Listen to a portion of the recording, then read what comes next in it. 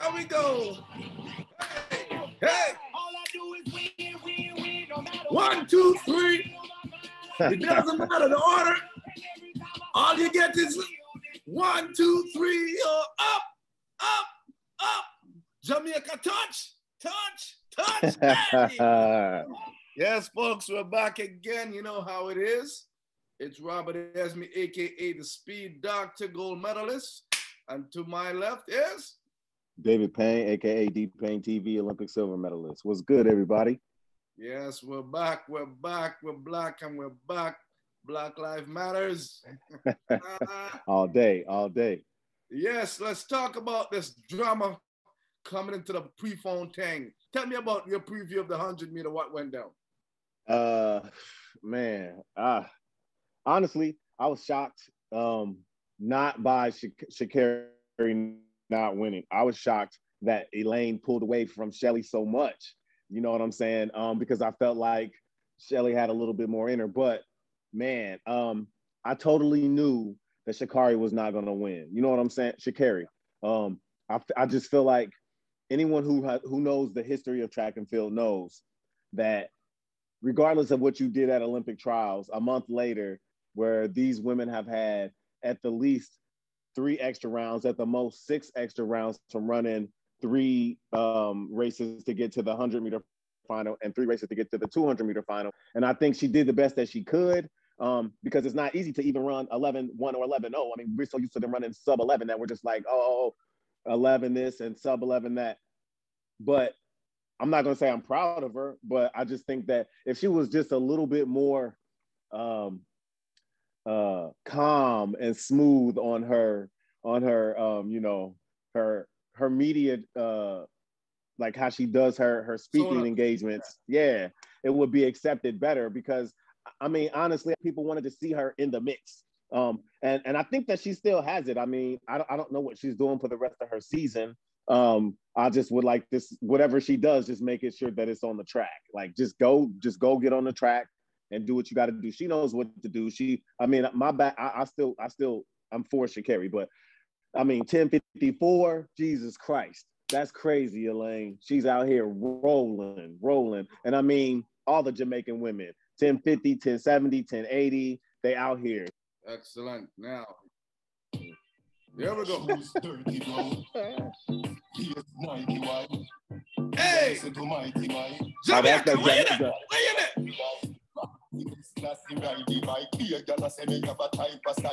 1, 2, 3 in that. Listen, folks. Yo. That's how they came through. You're talking, you know, when Sha'Carri, whatever the hell you want to call her name, I call it what the hell I want to call it. Right? Sha'Carri, whatever, you know, the little Mighty Mouse, you know, the vocals. I love it. It's great for the sport.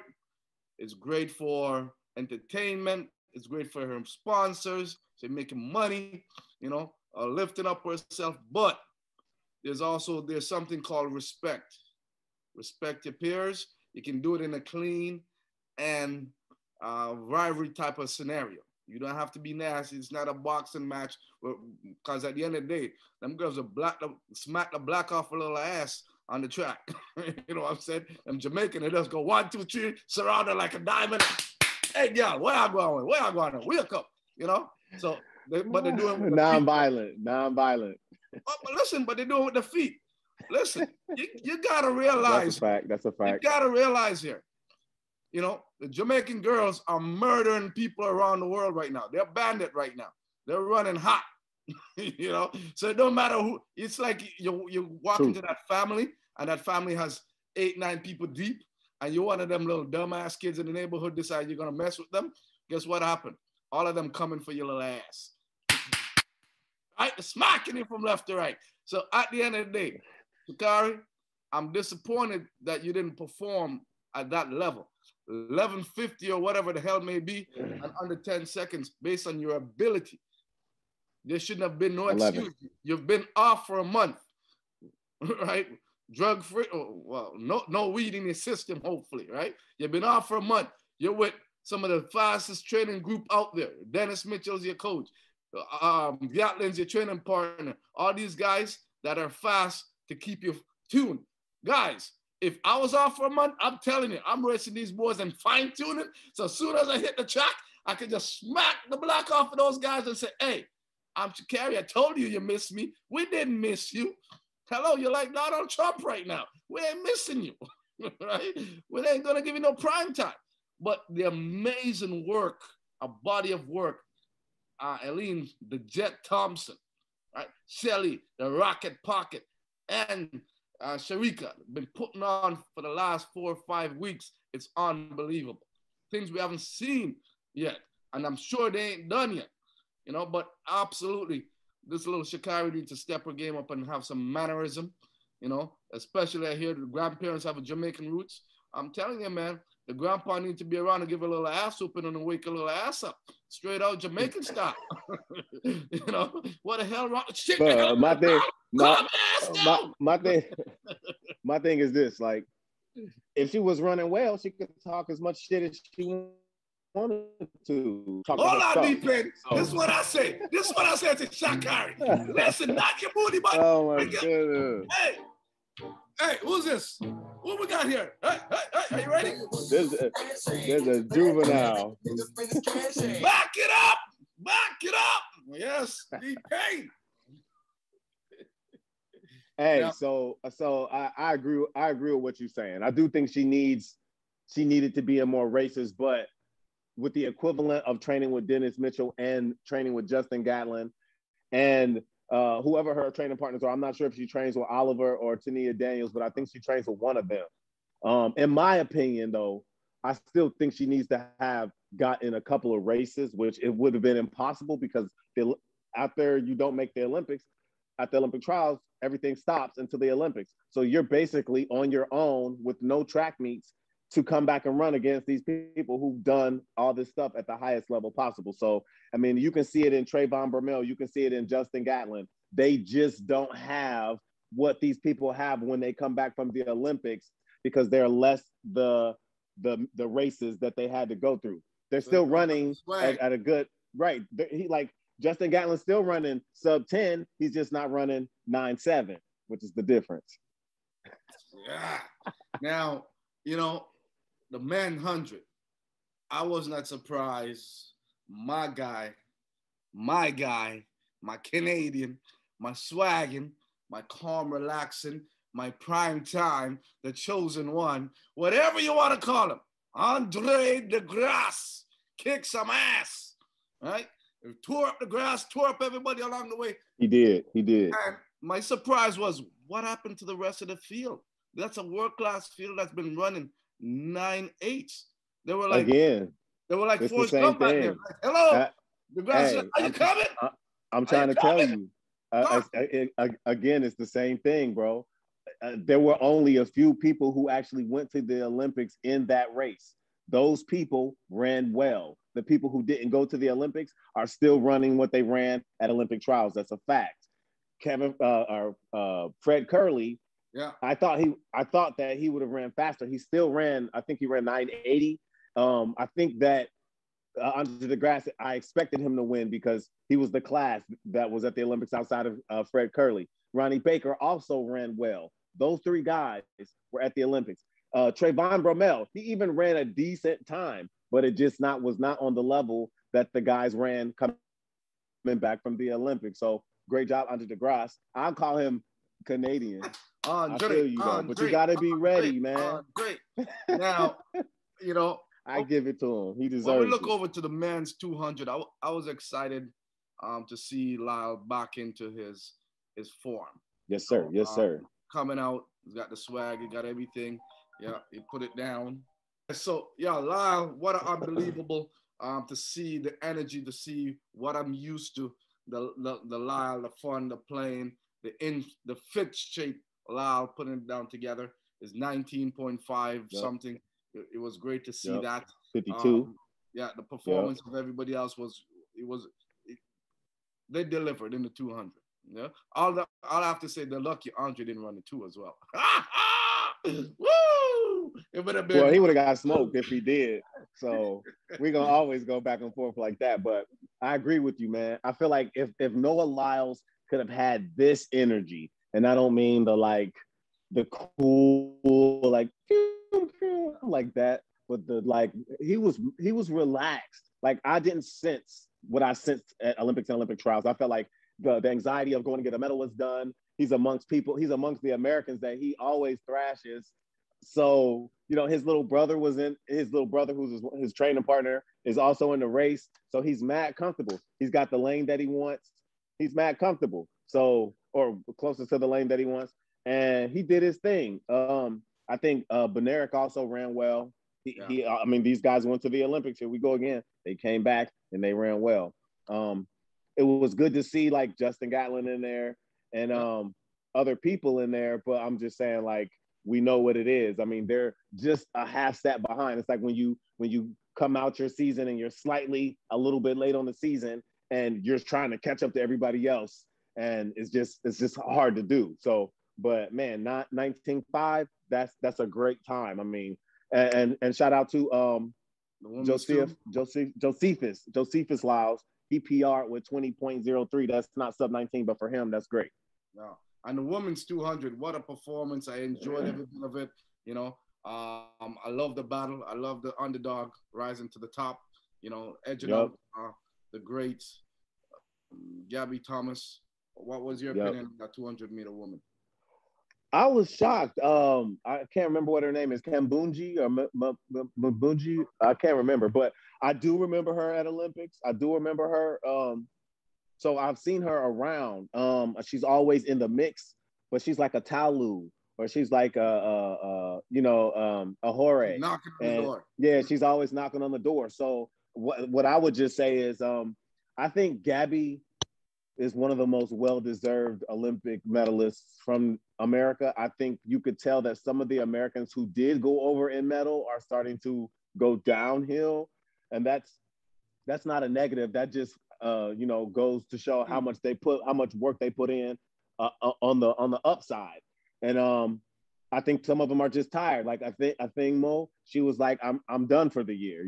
I think some of them are just like that. And I'm not going to say she's done, but you can see even with how she started, Dana Asher Smith. Yeah, they're just run down. She runs the 200, one of the hardest on the curve that I've ever seen. Right off the gun, Dana Asher Smith ate her up on the curve. And you can see Mambuji come out the corner, like, where the hell did this girl come from? And that was like out of lane 2. So they and shout out to Allison Felix for trying to step down. Oh, let me go back real quick. Shout out to Michael Norman in the 100. He came down from the 400 and he ran 990. Woo. So you know what I'm saying? Yeah, so overall, I really enjoyed the Prefontaine. I thought they did a great job. The setting, the environment, we know the track's fast.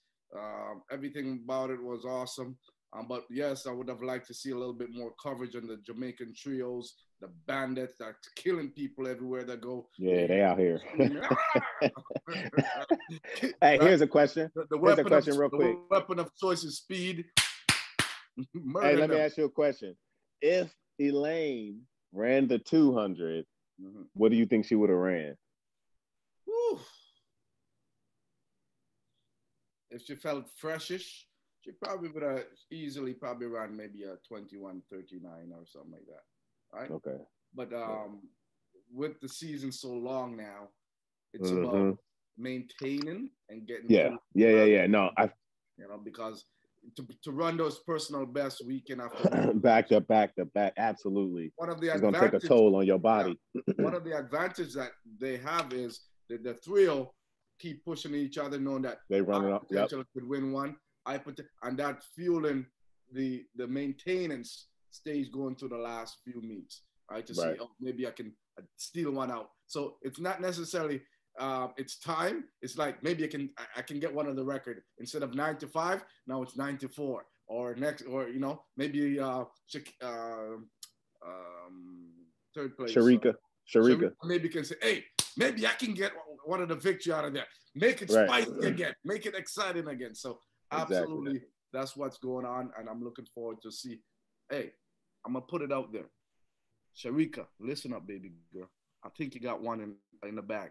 Maybe it's a Diamond League Finals, you win it, but I think you got one in there. Save it for that right moment, all right? Mm-hmm. And then boom, bust it open, baby. I'm going for you, girl. I saw your interview the other day. Yeah. You're having a good time. I love that. I love that. We need more of that on Instagram. You've got a great personality that can shine. Show me a little bit more on the IG over there once again.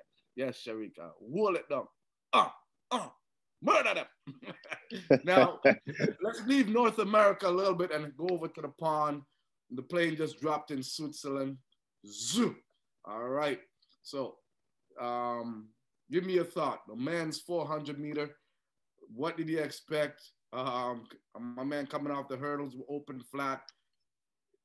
Listen, I'm gonna say the 400 ended up flat for him. You know, he fell Man. flat. 45 something when you run a faster 4 hurdle, it went flat. What do you think happened? Give me a thought on that 400 meter. My theory is the same. A lot of the people who killed the Olympics, they're going downhill now. Granted, I mean, it was a different race. He didn't have hurdles. You might think that would be an easier race. Yeah. I don't know. They're both really hard as hell. And he has the world record in one of them. So I just think that he just was exactly what you said. He fell flat. Shout out to Will London though. I mean, he out of lane 8 too. He fought for that. That was an amazing race. But I mean, and to be running for your life with Carson in lane 7. So that's an amazing race. But I'm not shocked. I mean, when you do amazing things, you need to let your body rest. You cannot come back.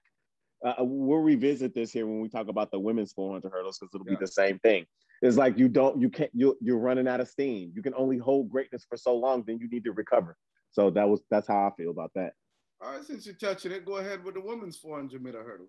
Same thing, man. Okay, so of course we got Delilah Muhammad in there. We've got Shamir Little. We've got Femke Bol, and the rest of the field. But the class was those 3 ladies, and Delilah Muhammad burst out of there, like a bullet, like she always does. Ran that first, I'd say 150 meters. And then you started to see all of the meats jump on her. We call it the monkey jump on your back when you hit that 200 and you get a little slower. So, but yeah, she hit that 200, 300 meter mark, and you just seen her hit a wall. And you seen the other ladies actually go past her, and you knew right there, okay, like she's not injured or anything. She's just going downhill from here because she's ran such a high level for a while. But Femke Bol, she's still rolling. So also what my theory is, the people who didn't get the best medals or barely get medals, 4th, 3rd, 4th, 5th, those people are still rising up because they were trying so hard to catch the 1st, 2nd, 3rd people. And the 1st, 2nd, 3rd people are going downhill because they've held it for so long. And maybe they're still going, but how long can they hold it? That's why these 100-meter races are so exciting, because Shelly, Elaine, Sharika, they're going back and forth, and you're going to need that to press the time as you go further in the season. So Femke Bol ran a great race. Shamir Little also fell off too. I would think she would have had more energy not going to the Olympics, but it is what it is. So, but it was another great race again. Well, with the men's 110 in Lausanne, we expect Peachman to be at least in the medal. Didn't happen. One of your favorite American guy came through. Give me your thoughts and feedback on the 110 hurdles. So Lausanne, Switzerland is actually where I broke my femur. One of my last races. But I love that track.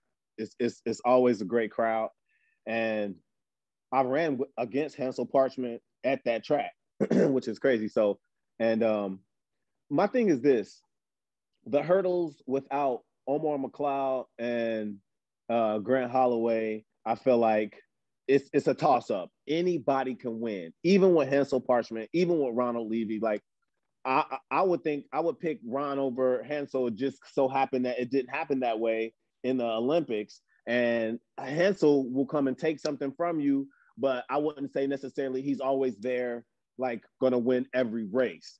Yeah. So I wasn't sure who was going to win the race. And I was actually shocked that Devin Allen won the race. Not to say that I didn't have him in the top 3, but I just didn't feel it was just a toss-up.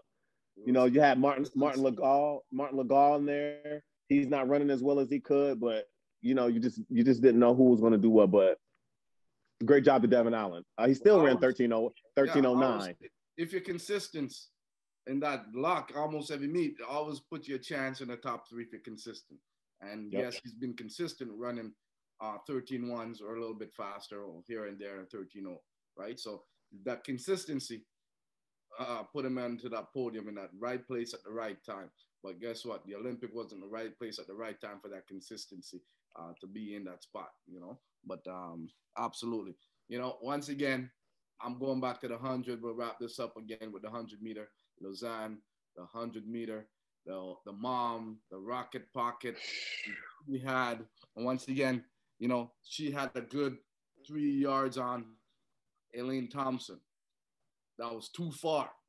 It was just too far, that's man. Too far because don't forget, oh my God, she still have a top end speed. But if she can catch the start with the top end, Elaine will run out of real estate, like you just saw what happened. So if Elaine is maybe a yard and a half away, and Shelly can run that 1060, and Elaine got that yard and a half can close, you're definitely going to see a world record because she is able to move with a different velocity, horsepower. She's got a little bit of extra Mustang 3.0, 575, whatever, up in that little gluteus maximus and that little hamstring to pull up. Don't forget, she's about 5'7". She's 5'8", so small. Yeah, right? She's tiny. And she's only about 5'1"ish. So you've got that 8-inch difference, right, to make up. And then remember, every step, if you can hit that 8-inch, you're talking real estate, folks. She's talking monopoly. She's going to buy up the whole goddamn thing and win up everything. So having that, and if she get that start, or even with Shelly Ann coming out the blocks, so if you can just tie Shelly Ann at 0 to 40, it's over. Shelly won't know what to do. But once again, the amazing performance of those Jamaican squad. You know, they're coming in every competition. They're ready to battle, win, lose, or shine. They're willing to give their 100%. Even if it's ugly, they're still gonna perform, right? I think regardless with or without Sha'Carri Richardson, the women's 100-meter dash is still the most anticipated race right now. Yeah. And I think that most certainly FloJo's record is very scared right now because with Shelly Ann Fraser running 10.6.